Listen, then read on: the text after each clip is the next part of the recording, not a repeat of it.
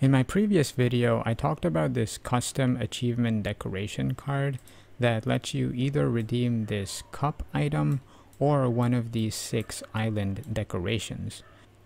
However, there was one thing that I missed while making that video, and that is this courtyard set feature.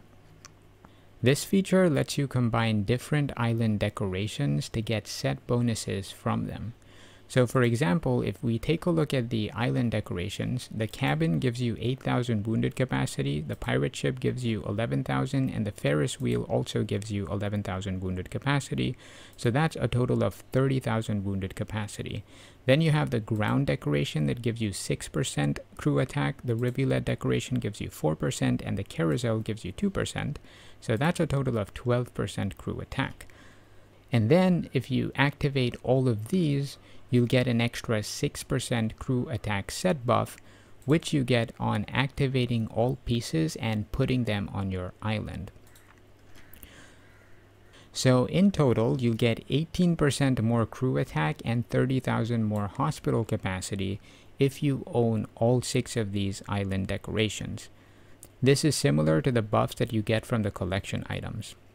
Also, I'm assuming for asset points it'll work the same way.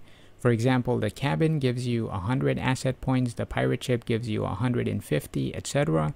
If you add them all up, you get 2,225 asset points. So the final 7x7 ground set decoration should give you 2,025 asset points in my opinion. And if you divide that by the 49 squares that it'll take up, you get a little over 41 asset points per square. So this decoration is better than most island decorations in my opinion.